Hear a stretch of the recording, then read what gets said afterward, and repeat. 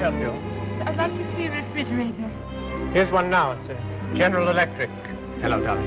Harry, I've come to say goodbye. Phyllis, what are you saying? Not now, Harry. Tell me about the refrigerator. I've come with Aunt Penny and Binky. Well, there's no defrosting. Oh, how tricky. Not even this roll-out freezer. You see, General Electric has a new system called Frost Guard, so frost never forms. Phyllis. What's this? Freeze and store. See the ice cubes flip right out of their trays. Incessantly? Only when you want them to, darling.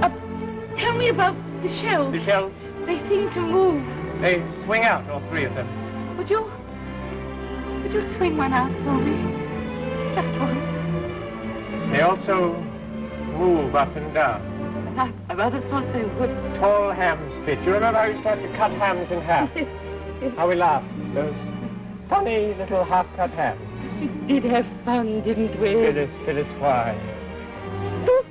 A freezer. Tell me about it. There's no messy frost. Oh, yes, Frost Guard. Yes, packages won't stick together. Phyllis, why are you doing this to us? Oh, Harry, because I must. Because our worlds are separate, Harry.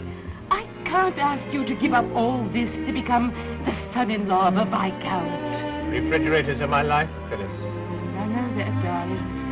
Don't you see? I've always known that. Goodbye, Phyllis.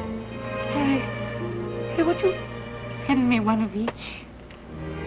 And whenever a shelf swings out, I'll think of you. And when they move up and down, I'll think of you. And whenever I see a tall hand standing proud and uncut. I wish I could have given you more, Phyllis. But at least you won't have to defrost ever again. At least I've given you that. Goodbye, Harry. Coming, Aunt Penny. Goodbye, Phyllis.